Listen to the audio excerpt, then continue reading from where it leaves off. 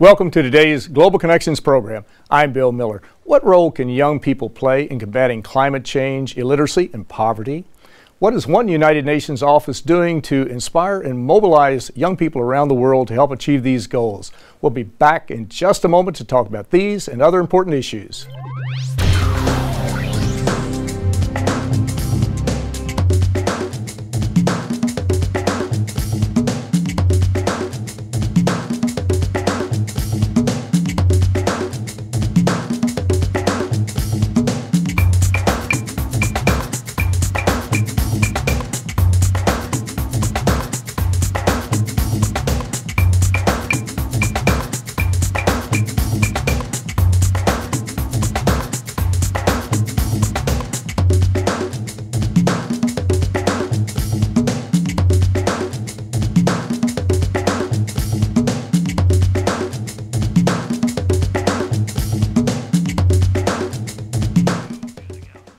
Welcome back to our program. Young people, the youth, are critical to our future. Obviously, they're going to be the leaders of tomorrow.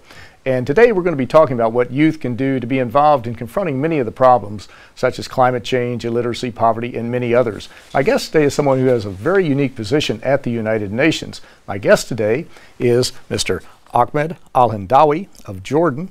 Mr. Ahmad Alhendawi is the first ever United Nations Secretary General's Envoy on Youth, assuming this office in February of 2013. Mr. Alhendawi previously worked as a youth policy advisor in the League of Arab States in Cairo. Past experience also includes serving as a youth program associate at the Iraq office of the United Nations Population Fund and as an emergency program officer at the non-governmental organization Save the Children. Ahmad Alhendawi, welcome to today's Global Connections program. Thank you very much. It's a pleasure to be with you. I appreciate you being with me. Let's start off with why did the Secretary General appoint this envoy on youth, and why did he select you for this position? For the first one, I might add.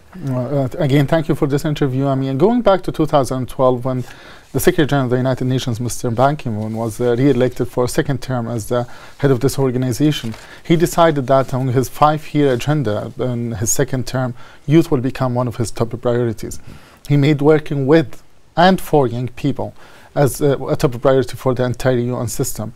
With that, he announced 3 key initiatives. The first was, for the first time ever, we have a common work plan for the entire UN system.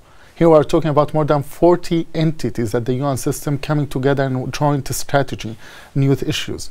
This is huge, and this is very important to coordinate and harmonize the UN work in youth issues. Second was to allow more young people to come as volunteers at the United Nations. So now UNV, the UN volunteer program, they have a special program for young people starting from 18 years old. The third initiative decided now he wants to bring the UN closer to young people. That's why he decided to appoint an envoy in youth issues, who was selected for this position to serve, to bring the UN closer to young people, to harmonize our work in youth issues, and to advocate for stronger focus in youth agenda. If we look back to the past 5 years, for example, we have seen how young people took to the streets and made their demands in different places. I personally witnessed the Egyptian revolution firsthand. I was living in Egypt at that time, and I know the power of young people when they demand more participation, employment opportunities, when they demand to be heard in decision-making processes.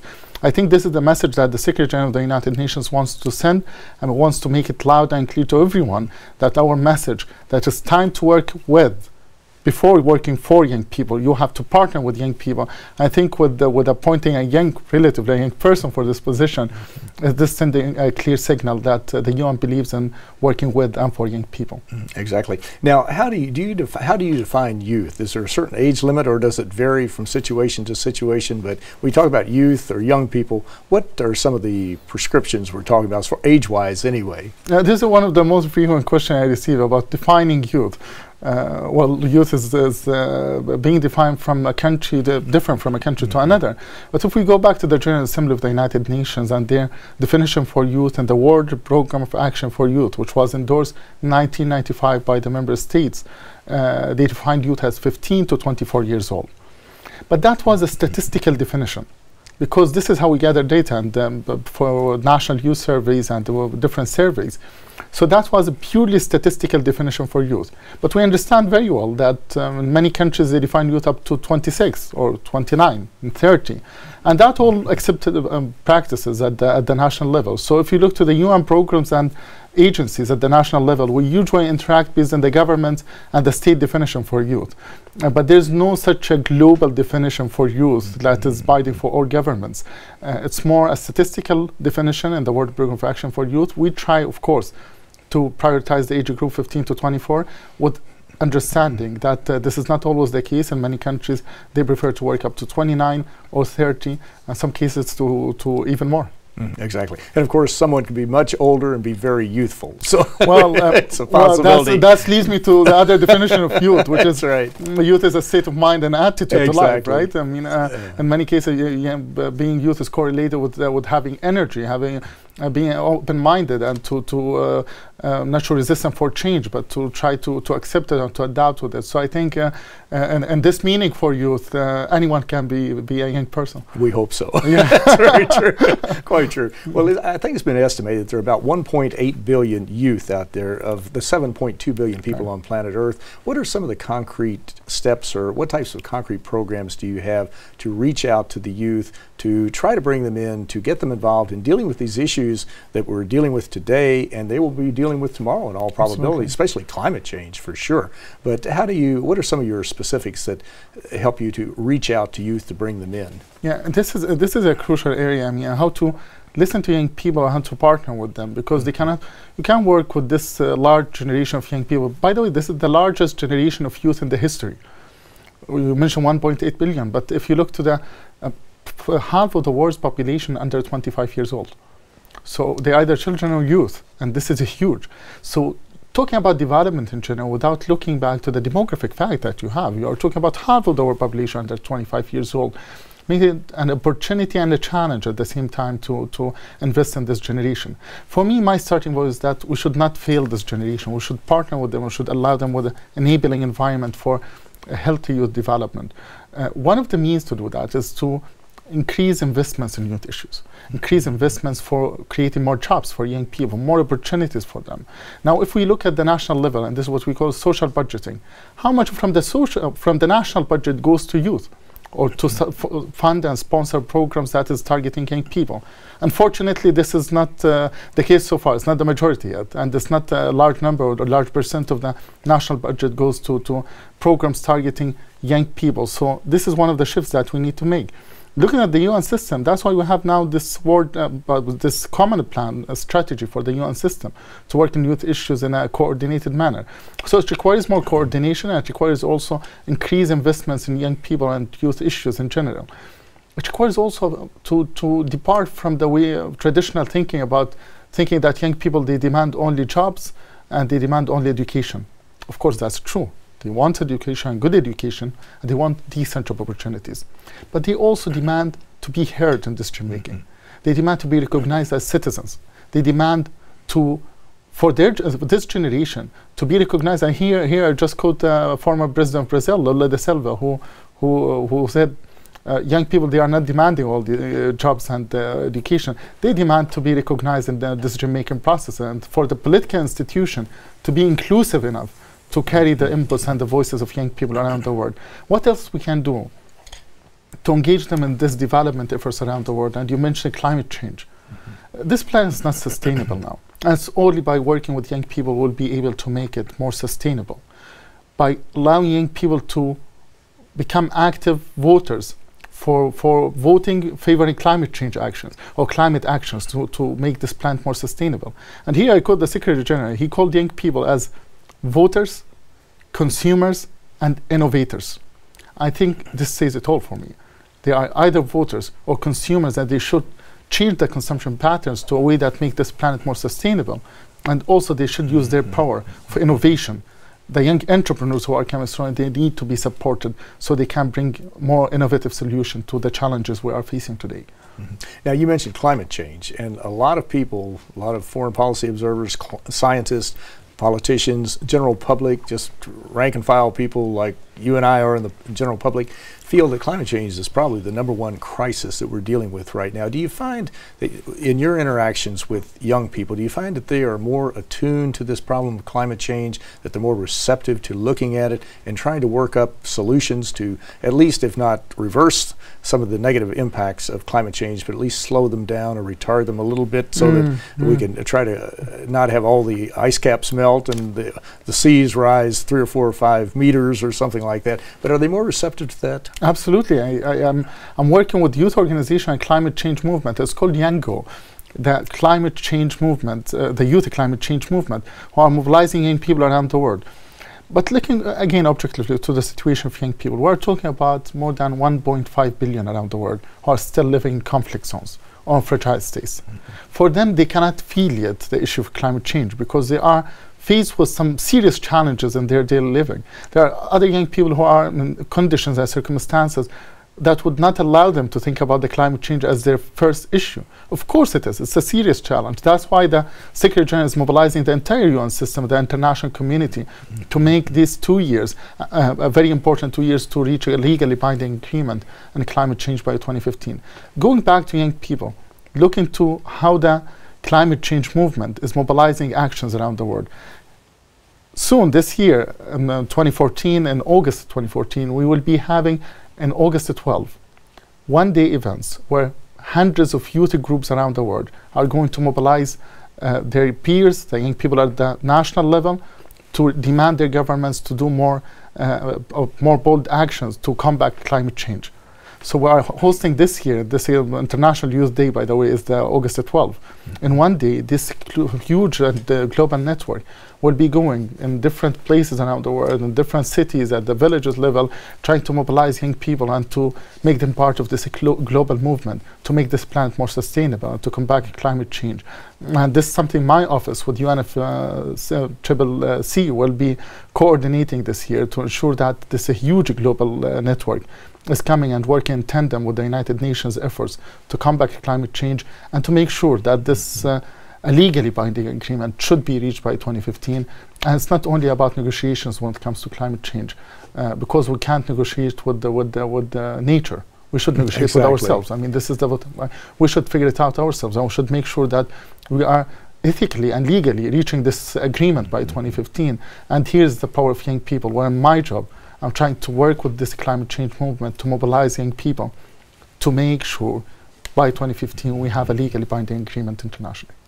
Now, if we have, and I'm sure we do, have some young people 18 years old or 20 or whatever watching the show, and they're saying, now you mentioned some programs, are there other ways they can get more involved with the United Nations? How could someone who says, well, I have an interest in empowering women, or I have an interest in illiteracy, or I have an interest in this, how can we get more involved with the United Nations? I'm glad to report that there are many avenues now available for young people to join the United Nations. For example, I mentioned the UNV program, where young people could volunteer now and work with the United Nations.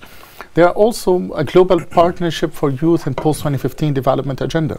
This is an initiative we launched with many UN agencies, and it's now available. Young people could Google Global Partnership for Youth in Post-2015, and they can become part of this global partnership, which aims to set the new development agenda and set out what are the priorities for young people in the post-2015.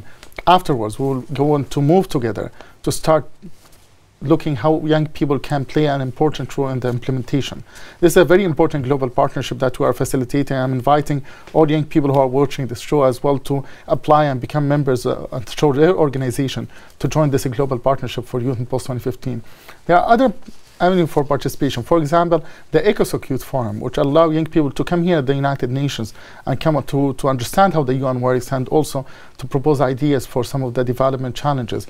You know very well about the Model United Nations, which many universities, schools around the world are organizing Model United Nations. It's another way to understand how the UN works as well, and how to understand that the UN is not only about the procedures of the intergovernmental negotiations, it's about the principles of human rights, peace, security, development. And this is another opportunity for young people. But there are so many, and I would say more than hundreds of different programs led by the United Nations, different agencies, from ILO, UNDP, UNESCO, all these agencies, they are doing amazing work in the ground. If all the people who are watching, I mean, especially young people who are interested in becoming part of this, we have www.un.org/youth-envoy. It's a one-stop shop website where young people could go there, see what's happening around the world, what the UN is offering them when it comes to youth issues and youth programs, and how they can become part of these projects. I think this is a very exciting platform for them, where they can see how they can contribute to the UN work in youth. And I will not do justice for all the work we do on youth issues, because every time I travel to a country, I'm always surprised with many youth events. Yeah. Well, you're watching Global Connections Television, which is an independently produced program. The opinions expressed on Global Connections are solely those of the moderator and his guest. Today, we're taking a look at youth and the role they will play, the role they can play today, and the role they will perhaps play tomorrow in helping to create this better world. And certainly there is a major role for youth. And my guest today is someone who holds a very unique position at the United Nations.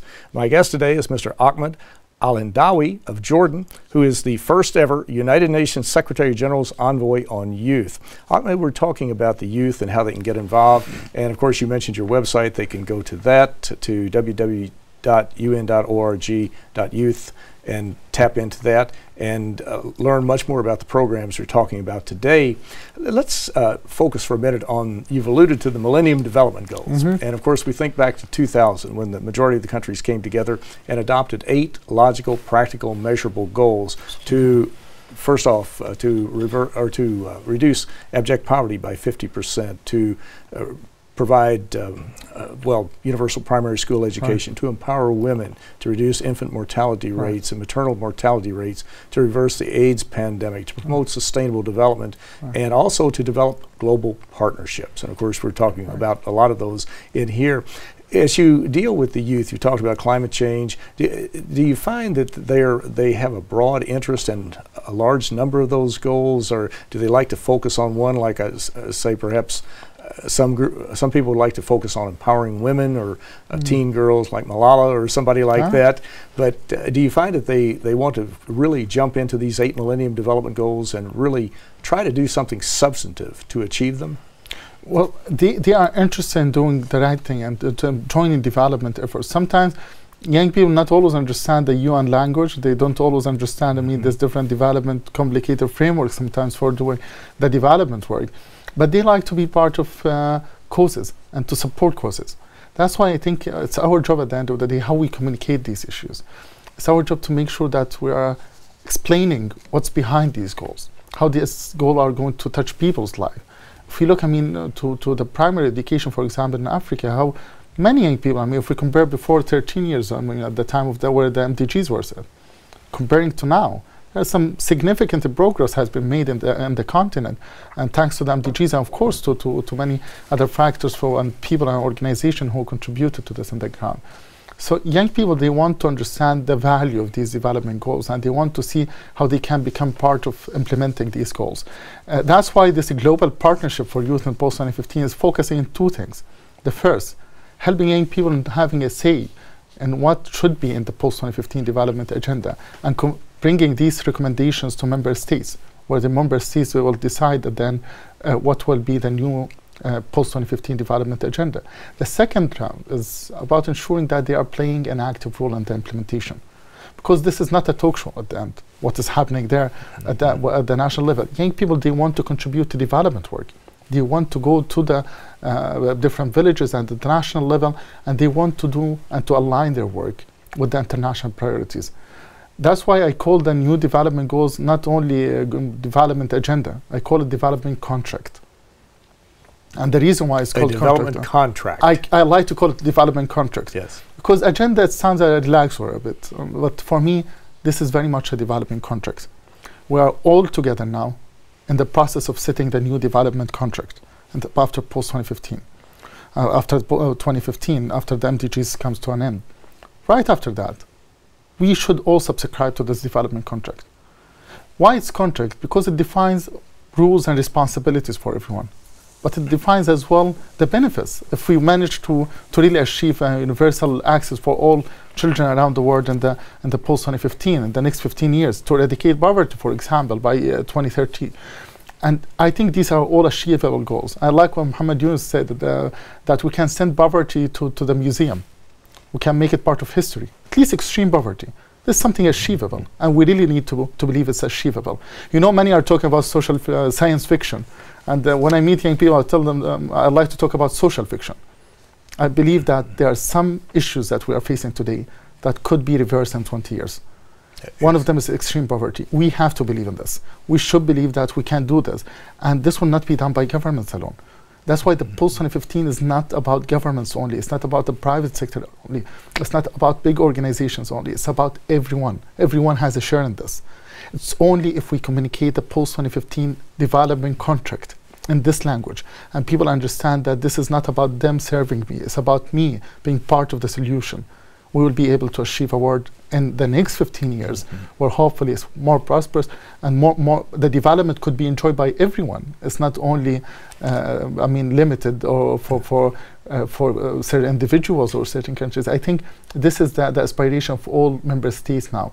If you look to member states, they are stressing in the value of having the new development agenda as a universal agenda, which relates to all citizens around the world.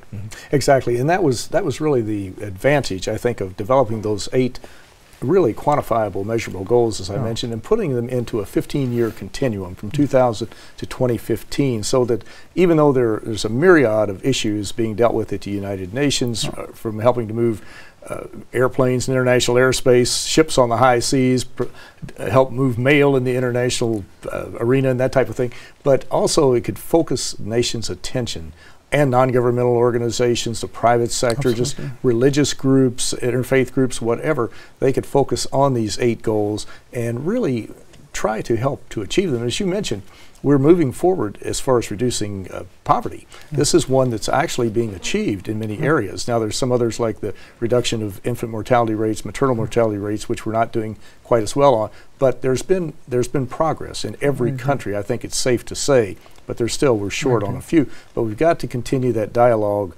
beyond December 31st, 2015, and carry it for another 15 years so that we can help eradicate poverty, so that we can really get children into school so that all school children have an opportunity for an education, and that's the advantage. Now, there are other items that you had mentioned earlier about you were harmonizing within the UN system. There were 40-some agencies, I think you mentioned, or something like that, that you wanted to bring this message to, and a lot of them, probably every one of them has some program on youth to some degree. How do you interact with these agencies, and how do you try to help them to maybe talk to one another, or at least get your ideas into their programs? I'm glad to say that the coordination is happening in the UN in a very systematic way now. We have something called interagency network on youth development, which basically brings all the heads and the focal points on youth in all different entities. So we have more than 40 entities in the UN system who are coming, all their focal points in youth or heads of youth programs meeting regularly to coordinate our efforts and work in the youth issues. This is not happening only at the international level, by the way. I'm encouraging the establishment of regional interagency network. So with the interagency network in youth development, there are similar networks at the regional level for the UN regional offices. Similarly, we are having at the national level, for example, the UN country team in Sri Lanka, for example. I met a few months ago with the UN country team there, and they have interagency and task force bringing together all different UN agencies who are working in Colombo and Sri Lanka to meet regularly and coordinate their efforts. So the coordination has been enhanced. I mean, the UN system bringing all this commitment from different agencies to do more joint programming. So that mechanism is the mechanism that we use to make sure that our ambitious plan that we call system-wide action plan youth is being translated to action at the national level. I'm so encouraged by this increased coordination and collaboration between the UN agencies and youth issues. I think it comes as understanding from everyone in the UN that youth agenda cannot survive by being tackled in one field or the other, or only in one perspective. We should have a more holistic approach to the way we tackle youth issues. Again, the issue of education, employment, participation, protection against crimes and violence, all the health issues, all these issues are interrelated and affecting young people's lives. So we need to work together, and this is happening under the leadership of the Secretary General, who made this initiative one of his main initiatives in his second term to ensure that the UN is coming together in a more coordinated way. Well, in the last minute that we have, is there some particular lesson, the major lesson we've learned in this time that you've been in this position? Well, the lesson I learned so far that if you want to, it's something I learned maybe from a wise man who once told me, if you want to go fast, go alone. And if you want to go far, we have to go together. And then I think that was very true in the case of the international community. Sometimes it takes some time to reach a consensus around issues or to build a joint position. But they last once you reach them. So sometimes it's a painful process, I mean, to coordinate and harmonize. But the values are great, because once we will be able to join forces and really work together.